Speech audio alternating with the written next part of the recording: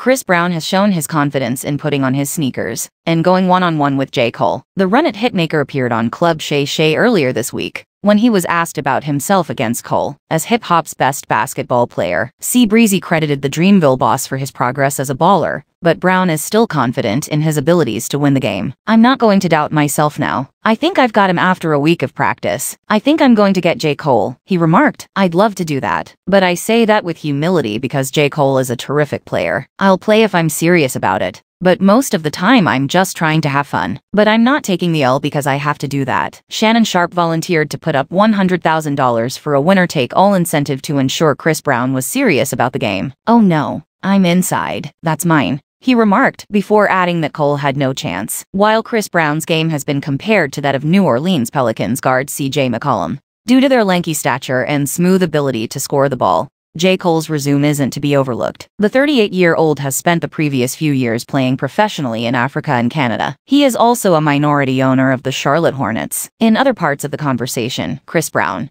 who has been famous since he was a teenager, gave Pelicans sensation Zion Williamson advice on how to deal with women in the spotlight. "It's tough out here. I just pray for Zion, man," he said. "All you have to do is pray and be the best man you can be at that point. I'm privileged to have 3 children, 3 different baby moms, but 3 children with whom I have a bond. I bring a little more energy. I'm an R&B guy, so I'm a little more subtle with it. It's difficult, but you also have to be cautious. We all want to be in the same place, in the same clubs, and we all want to be out. I still want to see some lovely women. However, you must be aware of the company you keep or the trappers will present themselves."